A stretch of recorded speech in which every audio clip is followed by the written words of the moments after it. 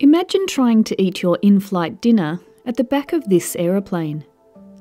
This wallowing effect is called a Dutch roll. But before we show you how the Dutch roll works, let's talk about lateral and directional stability of an aeroplane. When an aeroplane is disturbed in a roll, the lift tilts to the side with the aeroplane.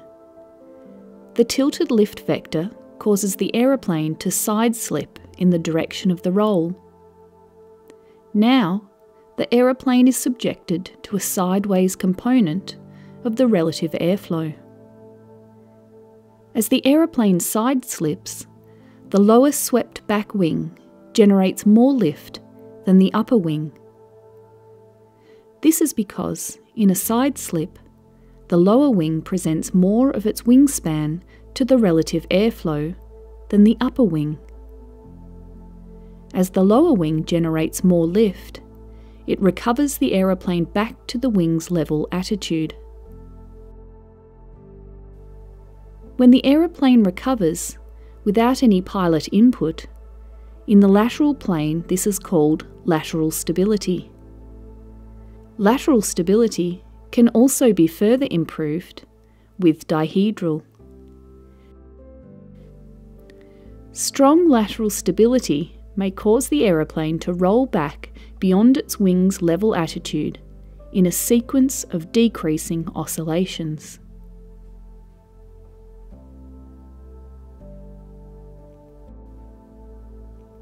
Directional stability of an aeroplane is its natural ability to recover from a disturbance in the yawing plane.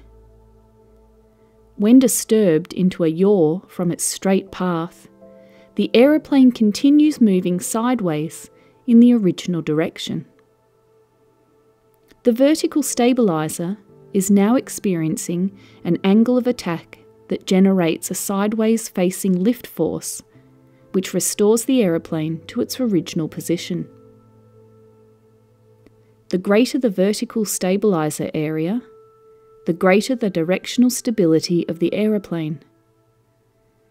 Again, strong directional stability may cause the aeroplane to yaw back beyond its straight path in a sequence of decreasing oscillations. Sometimes, lateral and directional stability effects act in conflict with each other. A Dutch roll happens when lateral stability is strong and directional stability is weak.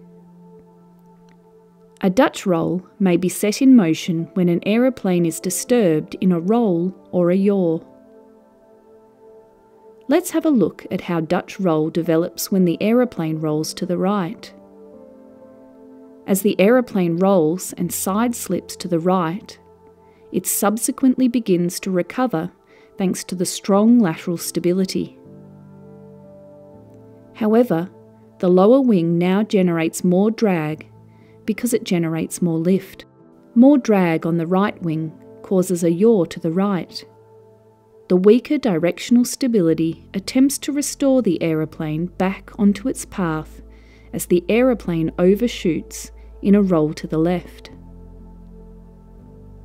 The restoring forces of lateral and directional stability are out of phase with each other.